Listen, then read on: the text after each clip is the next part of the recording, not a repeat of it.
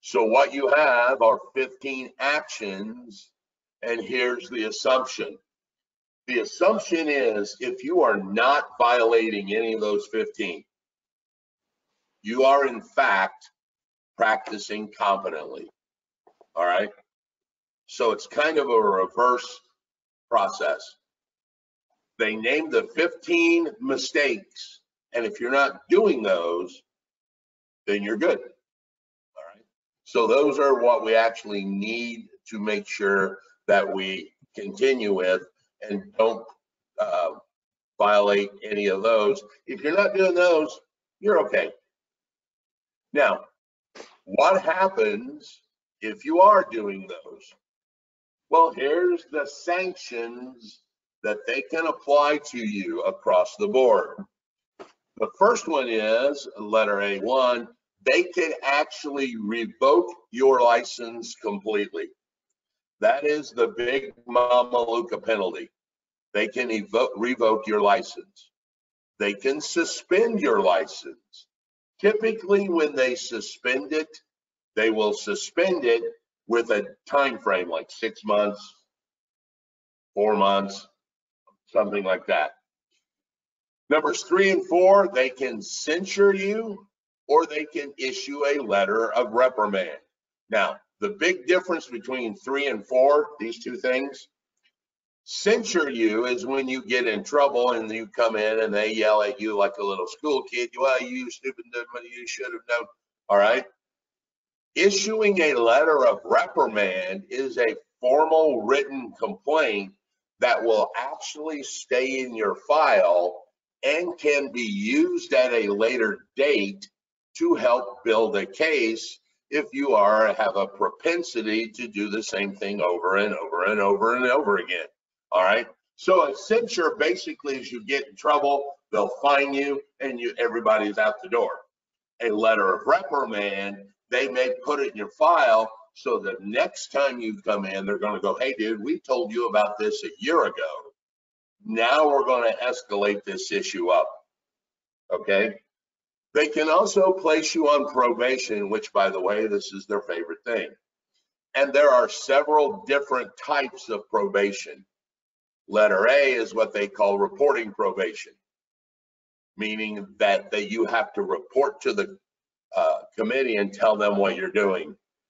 They can actually limit you. They can tell you, hey, you screwed this short sale up, don't do any more. They can actually give you education probation. Everybody does 12 hours a year. They could say, hey, we want you to do an extra 4 hours. And usually they name the topic. And that topic usually has something to do with whatever you did wrong. So for instance, they may say, okay, everybody's got to do 12 hours. Raymond, this year, we want you to do your 12 hours plus 4 more on property management because you made a mistake while you were a property manager. So I would have to seek out 16 hours this year. Letter D, we've talked about, they can tell you to refrain from doing certain acts. They can also make you do community service, all right? They can also ask you to repay or repay the violation if you have been in trouble. Community restitution, that's the word I was looking for. They can force you to perform community restitution. Letter F says that they can perform a peer review to make it part of your probation. A peer review would be where you're sentenced to go in front of a group of your peers. Now, sounds really weird, but trust me, it happens all the time.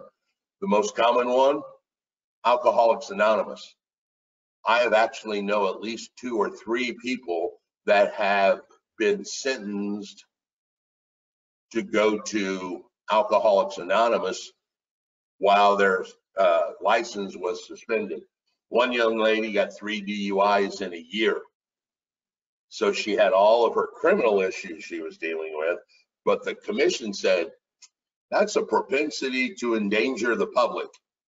Your DUI, you could somebody in the car, somebody outside of the car. So they actually suspended her license until she came back with a certificate from Alcoholics Anonymous showing that she went to the class.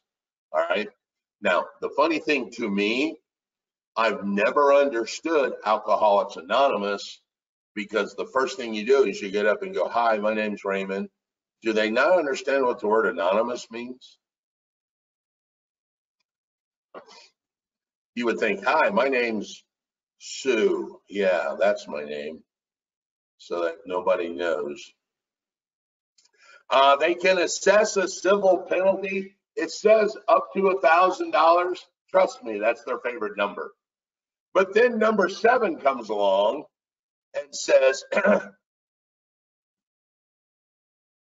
yeah, 7B, when imposing a civil penalty, the board shall consider your ability to pay.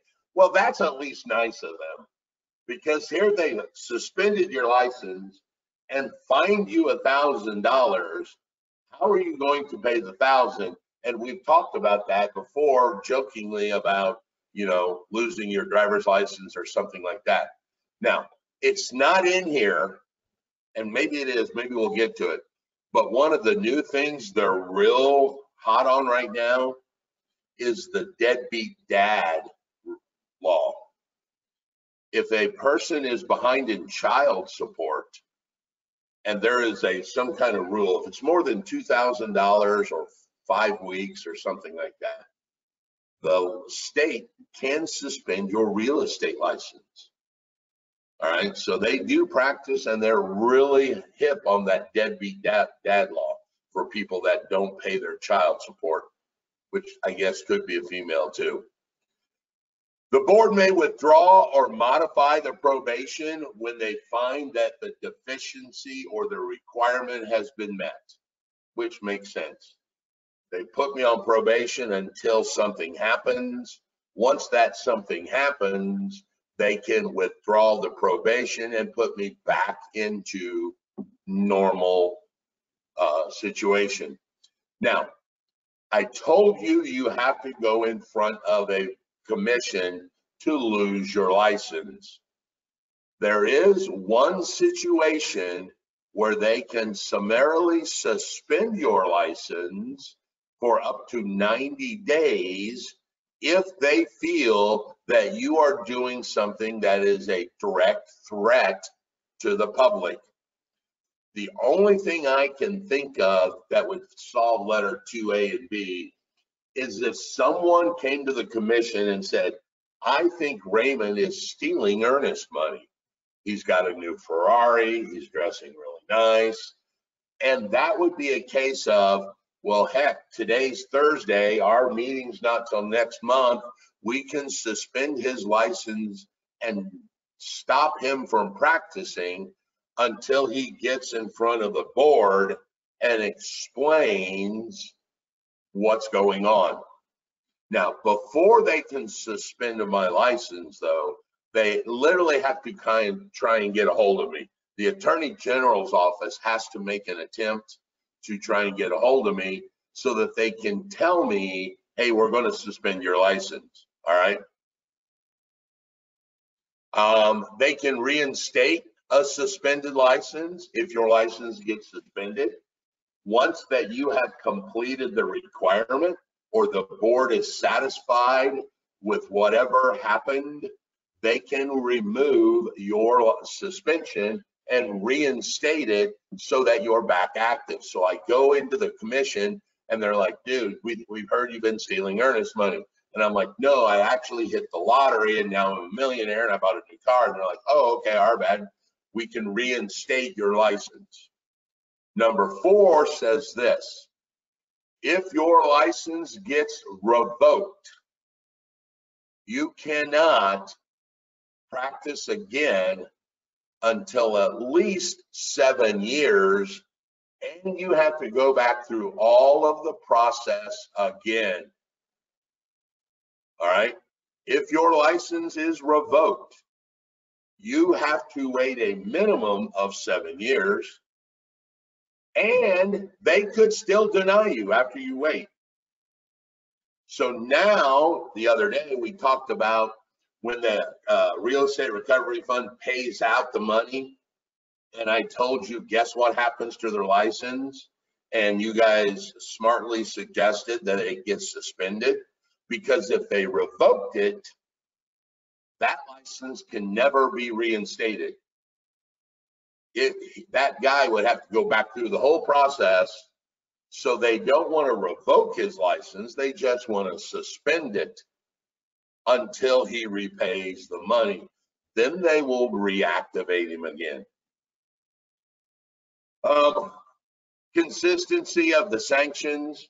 All these sanctions have to be applied consistently. That law kind of makes me worried, because the only time we actually have a law is when someone's breaking the law. So for them to have written a law that says they must apply their sanctions evenly tends to make me think that they weren't and got caught. All right. Number 6 has been removed. We don't care. Number 7 says you cannot surrender your license without the permission of the commission. So you can't just give your license back. They have to accept it, and they can deny your surrender, especially if you are in the middle of an administrative investigation by the Real Estate Commission or by the Attorney General or by any other body of legislature. All right. So in other words, what they're saying here, you cannot surrender your license to avoid getting in trouble. If they caught you, or you think they're going to catch you, you can't go, yeah, my bad, here, I'll give my license up. No, they will deny your surrender, and they will take you through the process. They will issue whatever penalty they decide to issue. Then they will accept your surrender. That way your punishment is on the books, so that if you ever decide to come back into the business, your punishment is waiting on you when you come back. All right. So you cannot surrender your license just to avoid getting in trouble. Now, if they have to have a court hearing for you, you will pay all of the fees associated with that. So not only are you going to get hung, you're going to buy the rope that hangs yourself. All right. Now, they can't charge you for court costs because right to trial, but they will charge you for all the other stuff. And there's a list: transcriptions, photo duplication, witnesses, private detectives, depositions, notarizations, anything that requires a payment because they are interviewing you specifically, you are going to go pay for it. Thumbs up? Cool. All right. Now, when you apply for a license, they actually can refuse to give you a license, or they can actually give you a license immediately on probation. You can come into this business on probation. If you have done something in your past that would constitute the commission putting you on probation, but you didn't have a license and now you make application, you could still be in the middle of it. Hey, I was arrested for DUI last month. I go to trial tomorrow. Today's my meeting with the commission. They might say, you know, if you were found guilty while you were licensed, we might put you on probation. So here's what we're going to do. We're going to issue you a license on probation out of the gate, especially if you have been disciplined by another licensing entity of another state. So if you're on probation in Florida and you make application in Indiana, they might just issue you one out of the gate. If you had committed an act that would cause you to be subject to a probation while you were licensed, they may issue you one on license. Are we cool? They could also, letter B, just completely refuse to issue you a license if they want.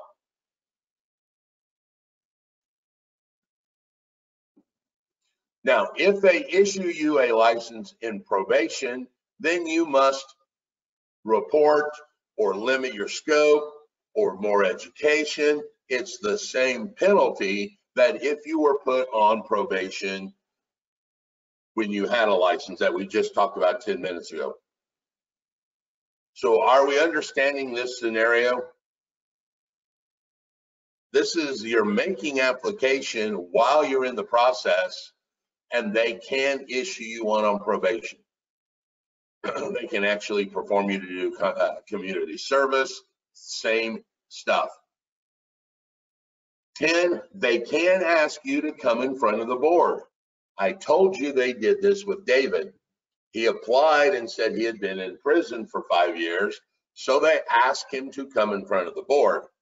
There was another young gentleman who was arrested for theft of his parents' credit card, and his parents actually pressed charges, that old tough love thing, and he did his time and all of that.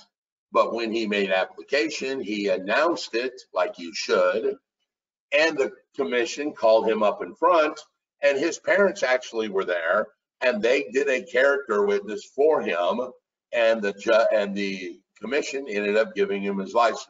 All right.